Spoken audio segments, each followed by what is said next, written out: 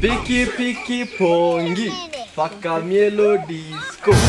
Hello, my learned friend. Yes, my lord. So, how is the sanctification going? According to chapter 4, section B of article 1 of the Constituted Act, it does not allow me to piki pongi and reveal its perpetuation. Otherwise, is the opaque nature of the perpetuation verified? Of course, my lord.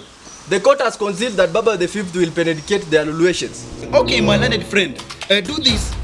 Desificate the immunizations. And I can also see here that the case will abubujunate following the onomatopoeic nature of the binomial nomenclature. And what about the verb?